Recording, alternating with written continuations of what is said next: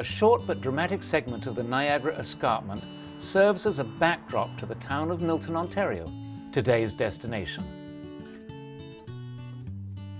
Here, the sheer cliff face runs from Rattlesnake Point at the south of the massif to Kelso at the north, and we can clearly see its extraordinary geological features.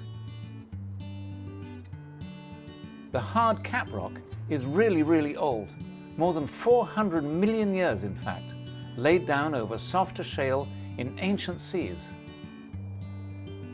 In the shadow of the escarpment, visitors to the conservation areas can enjoy all manner of activities, from rock climbing to swimming.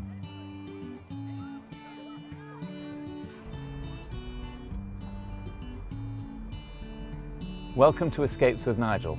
I'm Nigel Napier-Andrews, and today we're at the Country Heritage Park to see what real horsepower means. Heavy Horse Field Days is an annual gathering. It's at the site of the former Ontario Agricultural Museum, now run by volunteers and a small staff who care for the 30 heritage farm and rural buildings on the 80-acre site with enthusiasm and dedication. Today, heavy draft horses show how farming was done in pioneer days before the advent of mechanization. The first date in a farmer's calendar was to prepare the fields, and at this demonstration at the Ontario Heritage Park, the heavy clay soil grudgingly gives way to the horse plough and disc. Carrie Doyle is a farrier and farmer who's taken on a non-traditional role on the farm. Carrie, you're about halfway through ploughing this field with this wonderful team of horses and this incredible plough, but how does this compare with the really old days and what people do today? In the old days, they actually had a walking plow where they walked behind it. This was the next step up in plows, and then to the tractor after this.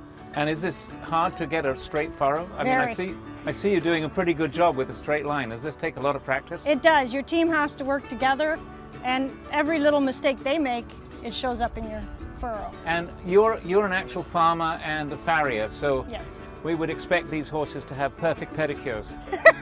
I wish it could be that way, yes. Or is it like the shoemaker's daughter? Yep, very or much the mechanic's truck? Yep. The farrier's horses have the worst hooves on the planet. Well, not the worst, but... Not the worst, but okay. Yeah, I noticed that they've got no shoes on them, so they don't need shoes No. for the sort of work they're doing in this field. Right. Now tell me a little bit about how you as a woman got into this very, seeming to me as an observer, male-oriented business, both of ploughing and being a farrier. The farrier aspect came in. I had a riding horse, and my farrier was a woman. And when I finished university, I was between jobs, and she said, well, why don't you do this? And I said, well, if you can, I can. Okay. So that's how I did the farrier thing. And then the plowing, I got these horses given to me, actually, and so I started learning about working with the heavies, and I enjoy being able to be out working with them. So Carrie, this is a lovely piece of equipment that you're using today. And how old would this be? It's about 80 years old. And so this would be on the transition from the old plough that you actually walk behind into the age of the tractor? Yes. And do you prefer to have a horse-drawn plough to a tractor plough? Yeah. It's quieter, it's more environmentally friendly. Is it really peaceful going behind these great, beautiful Yes. beasts and just doing your thing straight up and down? Yeah. Well, we're going to let you get on with it. Thank you very much. Okay, thank you.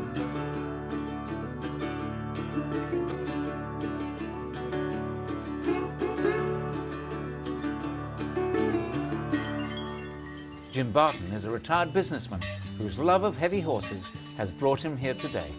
I saw you out earlier in the field, and I guess you're going to get back to work in a while with Carrie. She was ploughing, but what were you doing? I didn't recognize that implement at all. We're disking the plowed ground that she had plowed. And what does that do? It breaks the lumps up further to make it, prepare it more for the seed bed. Right. And did people have to do that in the old days because of the way the plow worked, or do they still do that? They still somewhat do that. They Right. still disc as well, and Right. then cultivate to make a proper seed bed, and in conventional tillage. And these are all normal, natural steps that people have been doing for hundreds of years or thousands of years, just with different sorts of equipment. Pretty much. Yes. Pretty much. So you're going to walk behind these two lovely guys and control them from the back? How does all that work? Well, I'll have a seat on the disc that I'll drive from, and then I'll drive from these driving lines here that operate these lines here to the bits in their mouth that turn them either way that I want them to go or stop them. Okay. And when I walk, and to walk behind them, you walk on a like with the spring teeth, the next item we may use is we'll just walk. There'll be no seat, but they'll still be drove from the lines. Well, listen, I'm going to let you get back to work, and I'm going to go and see how things work at the other end of the beast. Very good. Thank you.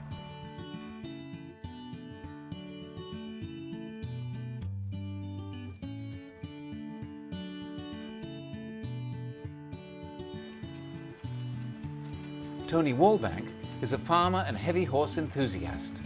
We have 25 acres near Woodstock, Ontario, and we plow and disc and harrow and all those good things with a team of horses. And I noticed that this is not a matching pair. Is that important, or is that just for vanity? No, it's not important. Vanity comes into play when you have exactly the same 4 white legs on a horse, and they're showier.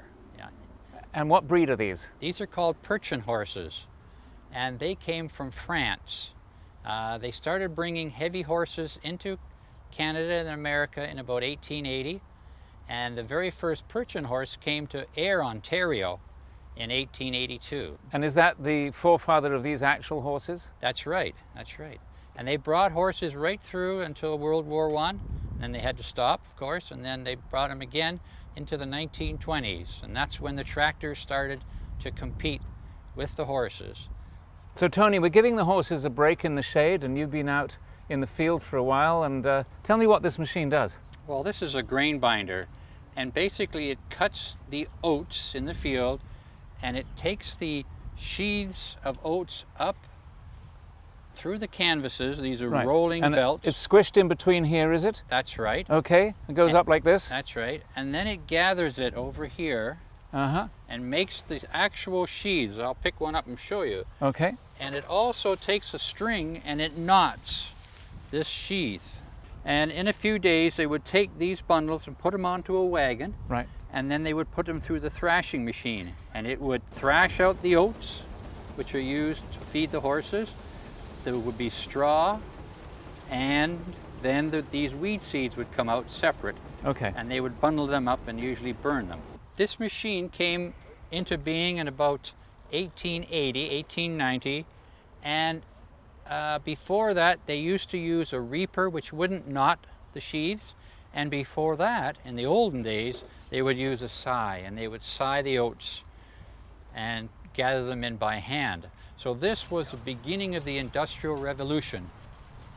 This particular machine was built in 1910. And it's been going ever since. Now, we've been looking for the warranty card for it because there's a few parts starting to wear, and we want to see if they're still under warranty.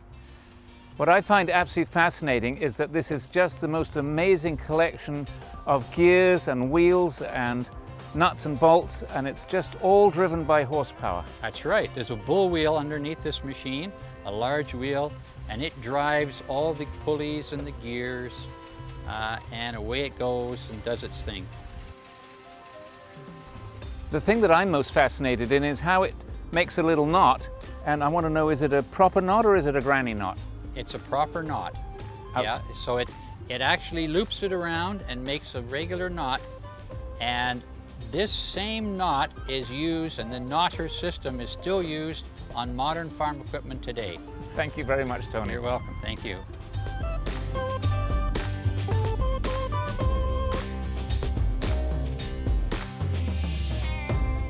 After the work on the farm is completed, the farmer and his family enjoyed a jaunt into town in carriages and carts.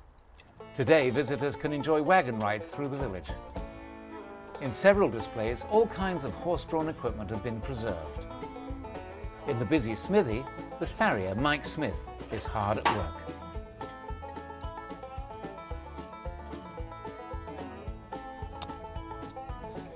So you're taking this little shoe off. I am. And then you're gonna trim his feet down. Take the shoe off. We're gonna trim the extra foot. Right. And then when we go inside, we'll make some new shoes, shall we? We're gonna make you make a shoe. Well, that'll be interesting. That's something I've never done before. And I know, of course, that horseshoes are supposed to be good luck. They so are. I can make my own good luck today. Oh, that's his friend over the road. Somebody told me your last name is Smith. Is that right? It is. So you're actually Mike the Blacksmith Smith? I am. That's how it all extraordinary. started. I mean, that's extraordinary. I mean, you were really fated to be a blacksmith, weren't you? It seemed that way, didn't it? Yeah. And how long have you been doing this? About 10 years now. Yeah? Yeah. Well, he's being very patient with us today, isn't he? He is. He's a good kid. I would love it if they were all so patient. Yeah. But obviously these hooves are just like our nails. They grow continuously. Absolutely. And I guess they don't wear down because they've got a shoe on. No, but So- if we had no shoe on, they'd wear down too fast with the work they do. So we put a shoe to protect, but then every 6 to 8 weeks, need to come back, pull that shoe off, even if it's not the shoe worn out. Right. Because the growth is still there. They're growing and they can't grind anything down with how they're working. And you just shoe them on the front? I do. A lot of horses will be shod just in front. Front end bears more weight than the back end. Okay.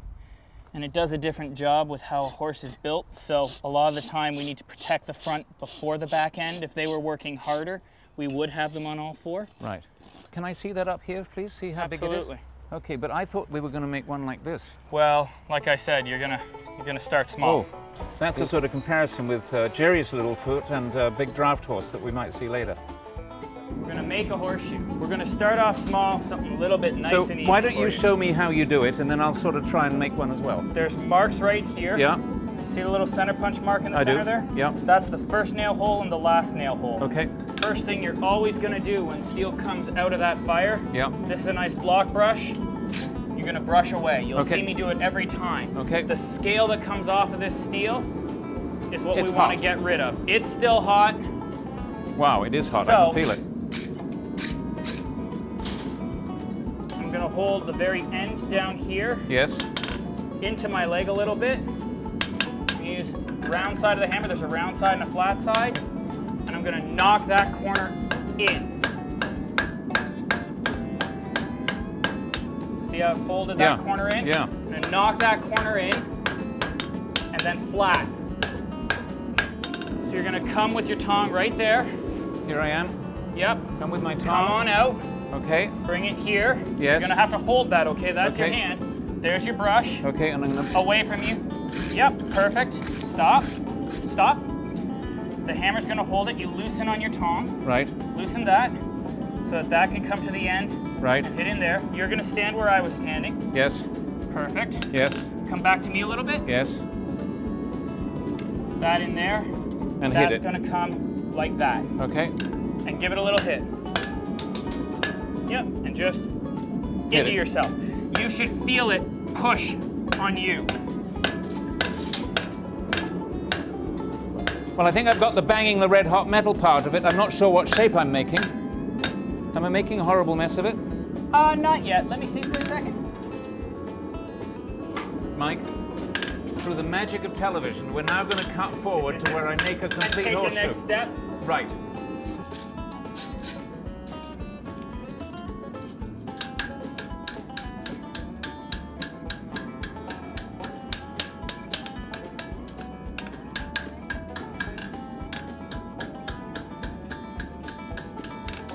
I love how fast you're working, Mike.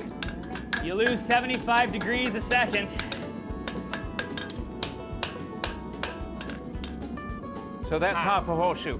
Mike, you know what? I now recognize in the face of the absolute professional that I'm so happy you let me hit the horseshoe with a hammer, but that's all I'm capable of doing. Now, I've heard the expression cherry heat. Is that what this is This right now? is just a little bit more than cherry heat. Cherry heat is that red right in there. Good. But because he grew more toe than heel, I actually used the heat as part of the trim. So it's a little bit warmer at the front. Right. And that makes it fit perfectly, does it? It makes a nice, perfect connection between that shoe and his foot.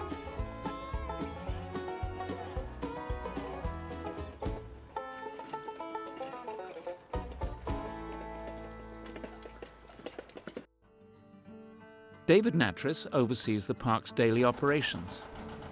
David, how many acres are here at the Country Heritage Park? Nigel, we've got 80 acres. And all these wonderful sheds full of marvelous treasures from olden days. We've got over 20,000 artifacts here. We've got 20,000? 160 antique tractors and all kinds of things like these thrashing machines and so on. And this beautiful 50s tractor as well. That's right. Something for everybody. Something for everybody. Well, let's go and look at these guys. Okay. Well, this building is just full of the most wonderful treasures of the farming age. It sort of really represents, I guess, the transition from the horse world to the mechanized world. In a sense, it does. This is what we call our thrashing machine barn, and it has thrash machines that were built from anywhere in the 1880s up until the 1940s, when they stopped making thrash machines and they were taken over by combines. But the early thrash machines, they did have actual horsepower. They had machines that the horse would be on a treadwheel or turning a circle, and it would turn a mechanism that would make the thrash machine work. But today it's tractors and combines that have taken over. And I notice outside you've actually got a thrashing machine, because That's right. We've seen that working today. Is that one of these? That's one of these machines. We've got about 5 outside that we have out for the summer. They'll be put back in here. And the one you saw today was a McCormick Dairy that goes back into, that one was probably built in the 1930s, and gave us a good demonstration of how you thrash wheat. And I see you have some tractors in here? We do, and the ones you see here are a collection of International Harvester tractors that represent about the 1950s. And down further to the east of us, you'll find a barn that has everything from the original old oil pulls, which were the original 2-cylinder engine tractors that started, and then into the gasoline tractors and so on, from about the 1920s up until the 1950s. You've got a fantastic facility here at the Country Heritage Park. What sort of things do you do here throughout the year? But one of the things we try to do is use the facility as an education center. We've got 2 complete farmsteads here represented in the 1830s and the early 1900s. And we've got 5 different types of barn styles. We've got a schoolhouse, we've got a blacksmith shop, we've got an harness shop, we've got Women's Institute building. We've got over 30 buildings here. So it really represents a crossroads community in the history of farming in rural Ontario from the late 1800s up until today. And these are all authentic buildings that were moved to this site? They were all moved to this site and from different locations throughout Ontario. And today is Heavy Horse Day, and that happens annually? That happens annually. Now, what happened to the horses when the tractor took over? Did the horse population diminish for a while? Not immediately. Horses were kept on farms right up until the 1950s, and today many of the Mennonite families still use horses throughout the Elmira area, for example. My own personal recollection of horses was that we had horses on our farm until 1949. I remember riding on the seed drill while my dad seeded the field with a team of horses in front of us. Our neighbors had their horses up until the late 1950s. So they were still utilized for some of the smaller implements and machines that were a little more difficult for tractors to handle. And today we've seen great teams of Percherons doing all sorts of jobs just like they did in the old days. That's right, yeah. It's wonderful that those skills have survived. It has, and it's still carried on.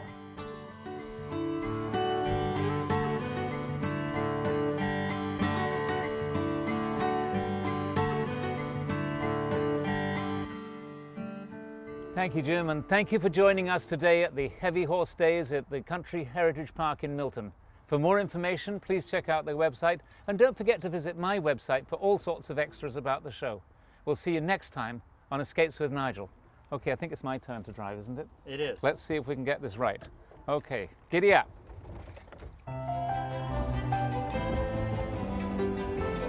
And is it half a right or left? G, G. That's it, G.